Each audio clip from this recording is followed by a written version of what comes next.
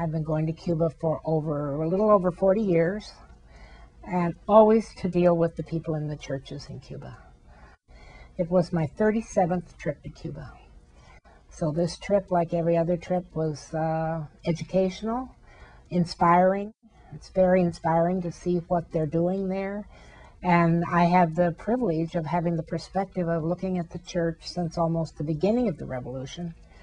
And so I've seen how they've changed and how the government has changed toward them. And I found that very, very interesting. Having gone to Cuba for almost 40 years, I've been able to see Cuba from the earliest days of the revolution when Fidel Castro came to power. I think people forget often that when Fidel came to power, he took power from Batista, who was then in charge, who by all accounts and by almost everybody's recollection and admission was running a fairly criminal country with all kinds of activities going on that were illegal, to say nothing of some rather immoral. Castro was highly welcomed by the people. They often tell the story, both here and there, about the fact that when Castro and Che Guevara walked into Havana, that they rode in on horses without a single gun being fired. They had spent almost a year going through Cuba. They had begun health clinics, they began schools, they began talking to the people, treating the people, talking to the people about what their future might be. And so when they came in, Cuba was already theirs. And I think that's a picture of the revolution that we forget, and we don't remember what a blessing it was seen to be by many, many of the Cuban people. Certainly not by the people with great wealth, most of whom left and came to Miami. And so part of what we still deal with in this country is the anger and bitterness of those who left Cuba when Castro came in. They were definitely not the beneficiaries of Castro's coming to power. Castro made no bones about the fact that when he came to power, it was to help the lower classes and to raise them up. And so Cuba has faced for a very, very long time the anger and resentment of those who left. And many of them still live in Florida. They're an older generation now, some of them in their 80s. What's happening in Florida is that the older generation, though they have the power in the Cuban community and a great deal of the resources, they really are being challenged by their grandchildren who would like to go back to Cuba and would like the relationships between Cuba and the United States to be more friendly. For those who don't know the history of Cuba, Cuba has lived under a blockade now for 48 years, which means they cannot trade with the United States. People from the United States are not free to travel to Cuba, nor to take money, nor to take medical supplies, or anything that Cuba needs, unless they have a special permission from our government, and the permission comes from the Treasury Department. So what we have is a very, very difficult situation between Cuba and the United States that is now embedded in many, many years of U.S. policy.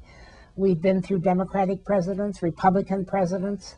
Almost every one of them have managed to continue the blockade, and with very little change until fairly recently, when the Bush administration has put in place some procedures that are much, much more difficult for Americans to be part of Cuban life than it has been for a long time. The trip this time was sponsored by the Episcopal Diocese of Washington. The license came from the Treasury Department for the Episcopal Diocese of Washington. It's a little interesting, especially to take note of the fact this is the diocese that is in Washington, D.C. It is the place from which all the presidents are buried, if in fact they choose to be buried in Washington, D.C. John Chain serves as bishop of that area and presides over all of these official government events. And it's very interesting that even for the Diocese of Washington, it took them 3 years to get a license to travel to Cuba. And we did not go on a license that would allow us to take money to Cuba or allow us to take anything other than ourselves. And it was a one-time license.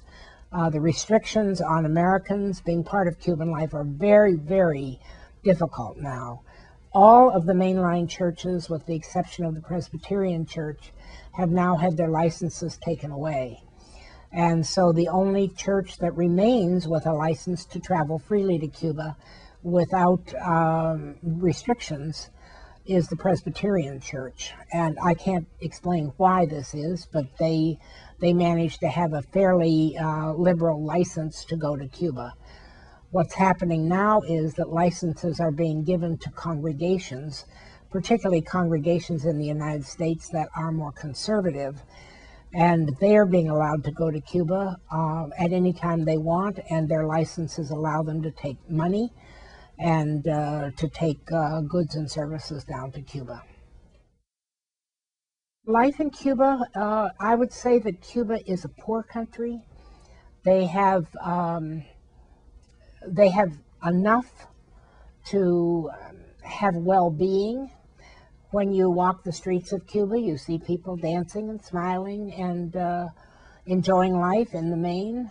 There's nobody that's terribly wealthy in Cuba. You don't see any evidences of great wealth. What you see are people who are well taken care of in the basic needs of life. All Cubans have free health care from the time, before they're born, actually. I mean, pregnant women have all the health care that they need to be sure they deliver a healthy baby. And until you die, you have free health care in Cuba, and it's excellent. I was a couple trips ago very sick in Cuba and had to call a doctor. They took care of me in the hotel I was in, came in, changed my bed every hour during the night. The doctor came, gave me a shot. I had an infection, and by the morning I was much better. And when I went in to pay for it, they said, "No, you don't understand, this is Cuba. You don't need to pay for this." Cubans have enough to eat. They don't have an extravagant diet, but they have good, solid food. Cuba's a beautiful, beautiful country with, you know, bananas hanging from the trees and wonderful fruit that's grown there. In the seminary, they had just begun organic gardens that fed the whole city of Matanzas. So what you see in Cuba are people who are well fed, their health care is taken care of, and their education is completely taken care of. When children they go completely through ninth grade, all children, and then at ninth grade they evaluate them as to whether they will go on to college or beyond college to graduate school. All those expenses are borne by the government. So what you really have is a population that is probably, in our terms, would be almost a lower middle class population. They work in many different jobs. Cuba's doctors don't make a great deal more money than some of the other people do. So it's a much more egalitarian society. If the embargo were lifted today, the way Cuba would benefit is that there are many things, they have many things that they own. Cars, appliances, classic things, bowls, toilets. They're all from the United States. They can't get the replacement parts. And the most serious thing, of course, is that there's many, many medicines that are very, very expensive to them, that for us would be very inexpensive if they could get them from the United States. And I think one of their biggest reasons to want the embargo lifted is not only so they could trade, but I mean, there's things people have no idea. If you are flying from Canada to Cuba, you may not fly over United States space. So the Canadians have to go out to the Atlantic Ocean, down the Atlantic Ocean to Cuba, rather than coming from Toronto down to Cuba, which would be across American land. And I think people have no idea that the embargo doesn't just affect the Cubans. It affects our neighbors. If there is a bank, we ran into a student at the seminary who is Austrian, and his mother had been sending money to Cuba, which she was certainly allowed to do for his education in the seminary. The bank that she puts her money in was bought by a U.S. bank, and now she is not allowed to send her son money because the U.S. bank that bought it says you may not send money to Cuba. So it shows the way in which their life is constricted, not just restricted, but constricted by the existence of this blockade. Now, having said all that, I think the scary thing about the blockade, the very fact that there is a blockade, means that there's very little U.S. influence in Cuba, and the kind of commercialism that might become part of Cuba is missing. I mean, just like they use old parts, they make things work, they grow their own food.